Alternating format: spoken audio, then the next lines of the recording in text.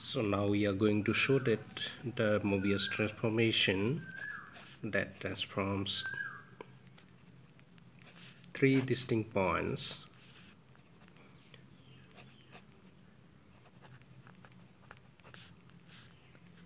Z1, Z2 and Z3 in the Z plane onto three distinct points on the W plane, W1, W2, W3. This is unique. Okay, so to show that, first we will define the fixed point of a transformation. Z is called a fixed point of a transformation if Tz is transformed to Z. Okay, so then your Z is called a fixed point, or rather Z0. Alright, so Z0 is a fixed point of the transformation T if T of Z0 is Z. Remember that the identity transformation Iz equal to Z, there are infinitely many, all the points are fixed points. Okay, so for identity transformation,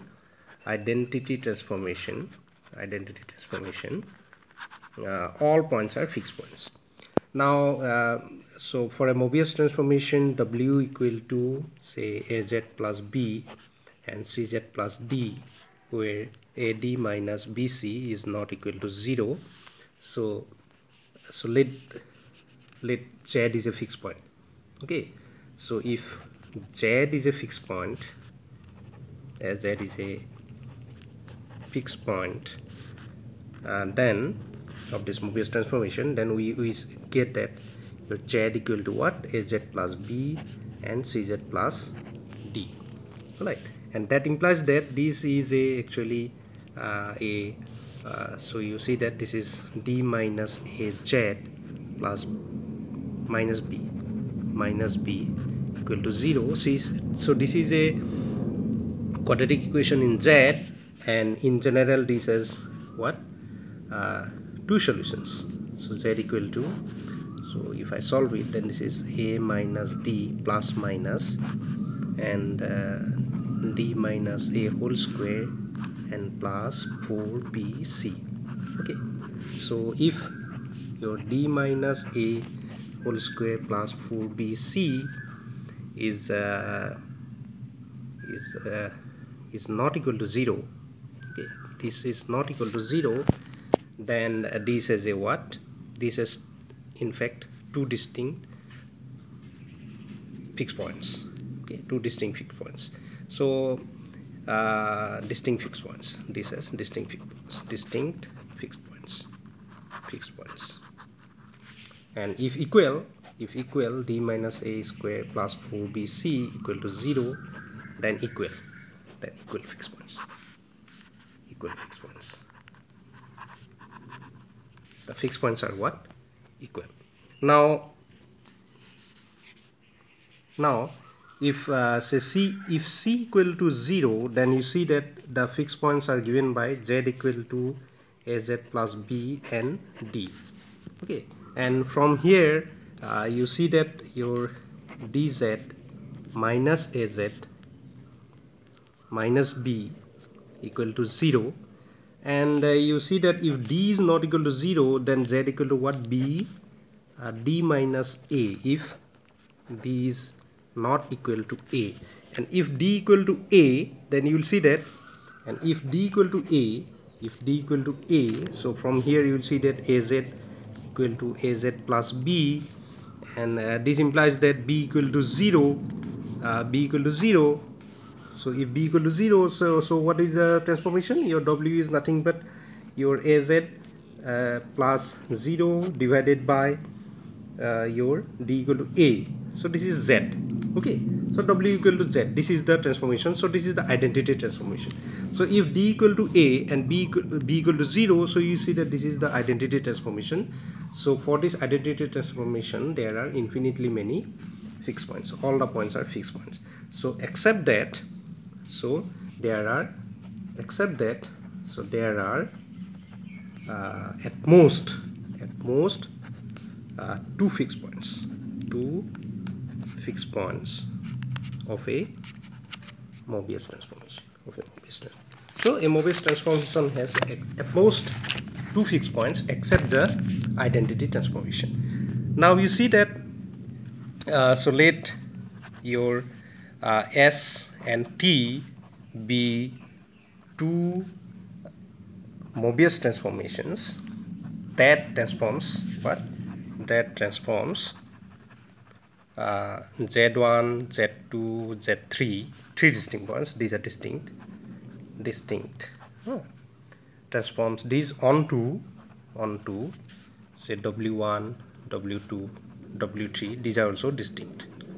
W1 is not equal to W2, W2 is not equal to W3, and W1 is not equal to W3. Okay, so these are three distinct points that transform Z1 to W1, Z2 to W2, and Z3 to W3. So that is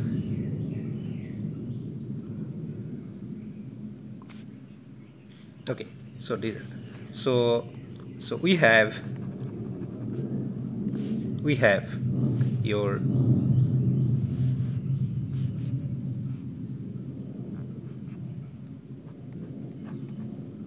T of Z1 is W1, T of Z2 is W2, and T of Z3 equal to W3.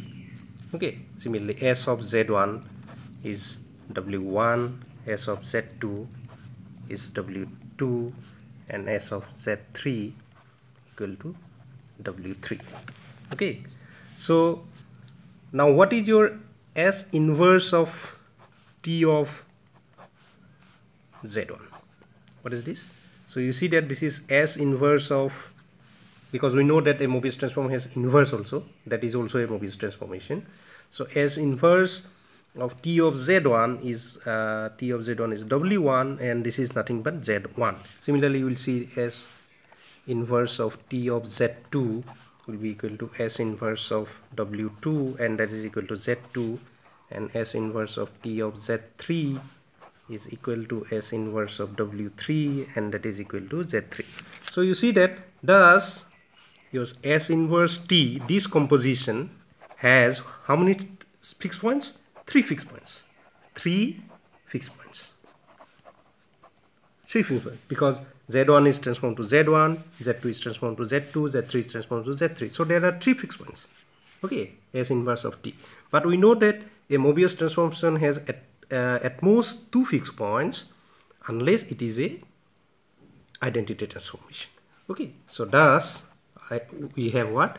This S inverse T, this transformation must be the identity transformation. So hence, because it is identity transformation, so S of this of Z must be I of Z, and this is the identity transformation, and this is equal to Z for all Z in the corpus plane. Okay, so and that implies that if I multiply, if I compose by S, then it will see that your TZ equal to SZ for all Z in C. So therefore we have seen that the S and T are same. So therefore, but what was S and T? S and T were two Mobius transformation that transformation three distinct points onto three distinct points. So therefore there is only one Mobius transformation that transforms Z1, Z2, Z3 onto W1, W2, W3. Okay, so therefore your W minus W1, W minus W2 minus W3, W minus W3, W2 minus W1 is equal to Z minus Z1, Z2 minus Z3, Z minus Z3, and Z2 minus Z1. So this was a Mobius transformation that transforms Z1, Z2, Z3 onto W1, W2, W3 respectively. So this is a Mobius transformation, and this Mobius transformation is unique. Okay, so the preservation of cross ratios gives a Mobius transformation, and that is a unique Mobius transformation as long as the cross ratio is preserved. Okay, so there is only, this is uniqueness. So this is unique. Okay, so there can be only one Mobius transformation that transforms Z1, Z2, Z3 distinct points onto W1, W2, W3.